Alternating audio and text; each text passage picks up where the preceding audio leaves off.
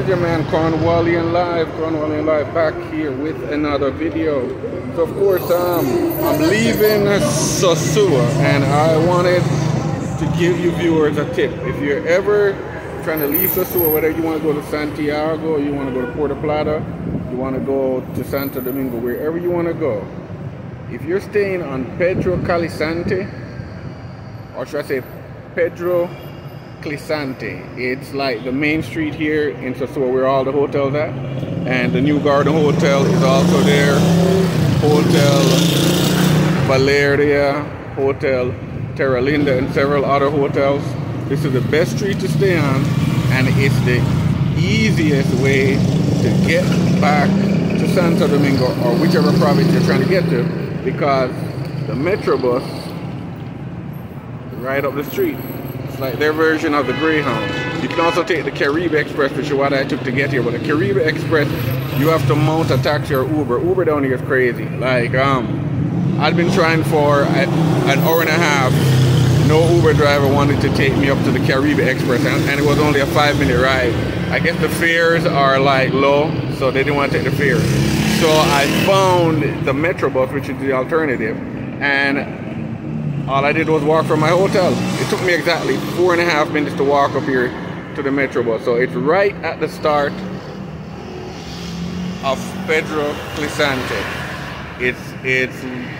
It's Metro, and as I said, the fare is going to be no more than $8 if you're going to Santo Domingo. That's the equivalent in US dollars. If you're going to Santiago, it's 250 pesos, which is what? Equivalent of $5. So if you're ever here, don't let the taxi men who were trying to rip me off because Uber wouldn't come here, and because the Uber fares are low, but the taxi drivers tried to take advantage of you. But I managed to get around them. Like, nobody's gonna share this information with you, so I'm sharing it with you. Metro bus, man, it's like right here.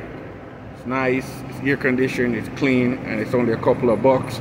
So that you don't have to pay $150 US for nobody to take you back to Santo Domingo, or $60 to take you to Santiago. You can come right here, pay 250 Dominican pesos, equivalent of $5. You can get to Santiago, or you can pay $8, whatever the Dominican peso equivalent is, and get to Santo Domingo. So I'm just here waiting on the bus now. I got my ticket and I'm headed out of here.